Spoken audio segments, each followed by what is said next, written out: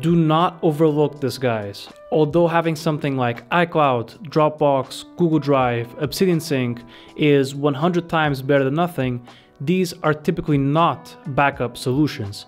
These are cloud syncing solutions. Ideally, you want to have a cloud syncing solution for convenience and a backup solution for actual security.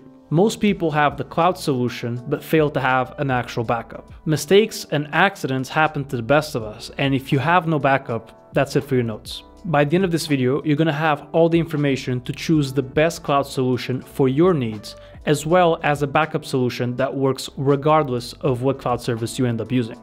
We're first going to go over the differences between cloud syncing and actual backups. After that, we're going over what I believe are the best cloud solutions out there. And this is not a one-size-fits-all recommendation, as it strongly depends on what operating systems you have.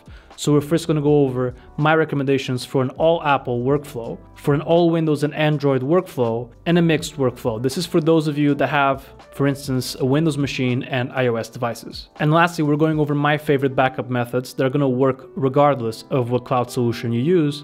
And in the very end, I'll show you my exact backup process. It's crucial that we understand the difference between a cloud syncing solution and a backup solution. In a cloud sync option, your notes live in that cloud servers. For the most part, the cloud syncing solution's only purpose is to sync your data across all your devices. This is definitely better than simply having it on your local machine, because if something happens to your computer, your notes still live elsewhere and you can access them on another device that you own. However, if you delete a note on one of your devices, that note also gets deleted across all your devices. And if you only notice that after a while, and depending on what cloud provider you have, these can be very difficult to retrieve, if not downright impossible.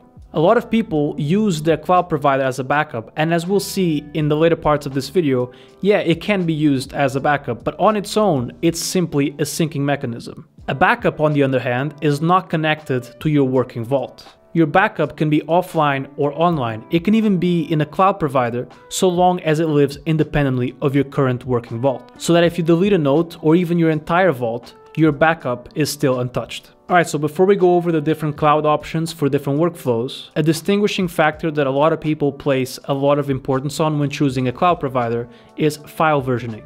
File versioning refers to the option of going back in time to a date of your choosing and finding something in your vault that you might have altered or deleted. This works very similar to Time Machine on Mac devices. I personally have never felt the need for this, but I totally understand if you do. And if you do, out of all the services that I'll be mentioning throughout this video, Obsidian and Dropbox are the only ones that offer file versioning. However, none of these services on their own offer a full backup, which is what I'll be going over in the later parts of this video. Okay, so let's start with an all Apple workflow. And if you're deep in the Apple ecosystem, as I am, then really iCloud is the option for you. Obsidian can use your available iCloud space and seamlessly sync across all your devices. To start using iCloud to sync across all your devices, all you need to do is move your vault into the Obsidian folder inside iCloud Drive. You can then open up your iPad, for instance, click on the Obsidian app, and you should see your vault right away listed as an option. The same goes for your phone and any other Apple devices that you have. It really doesn't get any simpler than that. I've been using iCloud to sync across all my devices, and I must say the experience has been flawless for me. However, if file versioning is an absolute must for you, then iCloud is simply not going to cut it, and you need to go with either Dropbox or Obsidian Sync. And if you already pay for Dropbox, you might as well use it, but if you don't, then I recommend Obsidian Sync, as it works beautifully as well. Alright, so now for an all Windows and Android workflow. If you have an Android phone and tablet and a Windows machine, the good news is that you have a lot more options. In here, personally, what I would go with is if you already have a cloud subscription of some kind, such as Dropbox, OneDrive, Google Drive, I would just go with that. However, if you're not paying for any particular cloud service, then I recommend just going with Google Drive, simply because it works flawlessly and they give you 15 gigabytes for free, which is going to be enough for 99.9% of you. I have about 2,000 notes in my vault, a bunch of media, videos, pictures, audio, and my vault barely crosses the 1 gigabyte mark.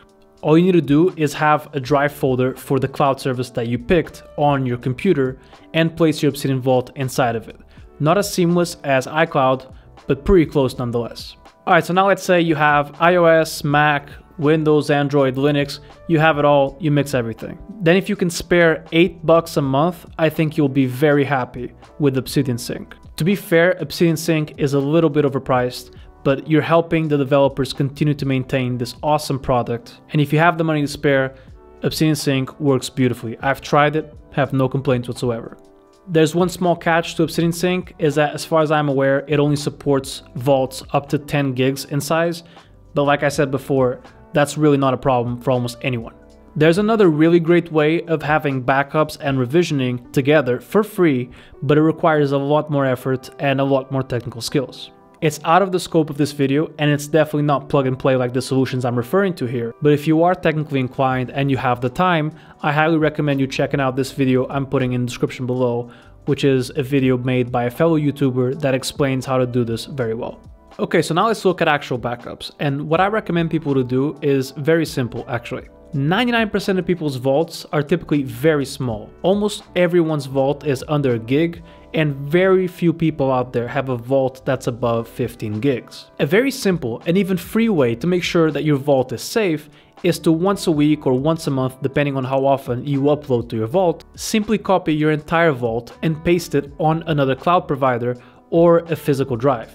Google Drive gives 15 gigs of free space, and the vast majority of people don't even need 10% of that for their vault. So again, once a week or once a month, you can simply copy and paste your entire vault into your Google Drive, and that way you have a backup solution that's entirely free.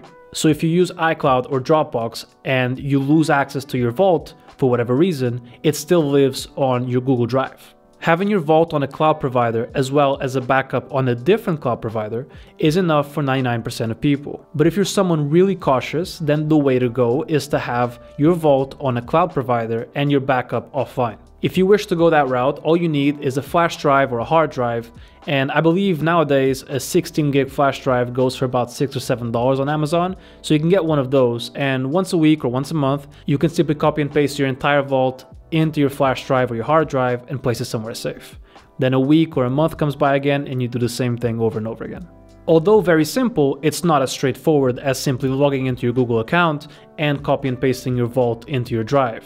Simply because with this method, there's an actual physical component attached to it. But if you want to have an offline copy of your vault, this is the cheapest and best way to do it.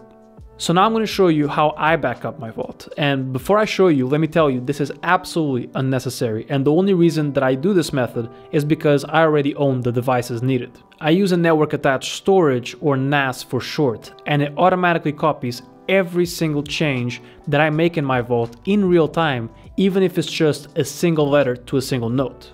Again, this is completely unnecessary and you don't need any of this. I only use it because I already owned a Synology NAS prior to even discovering Obsidian. I have a Synology DS920 Plus, which I use for a bunch of different things. If you're interested in getting a NAS for yourself, you really don't need anything like the DS920 Plus. If you want a NAS in your house to back up your vault and your phone, your computer and all of that, there are far cheaper models that will do that job just fine. And I'm going to link a few of those in the description for you to check out. As a conclusion to this video, I believe that every workflow will stand to benefit from a different cloud provider, but I also believe that the best one out there is in fact Obsidian Sync, if you're willing to spend the extra $8 a month, which is definitely not cheap, but it is supporting the community and it supports the developers to maintain this awesome product that we all love. If you take anything out of this video, is that Cloud Sync is not a backup. And if you're anything like me, you'd be devastated if you lost access to your vault. So make sure to always have a backup.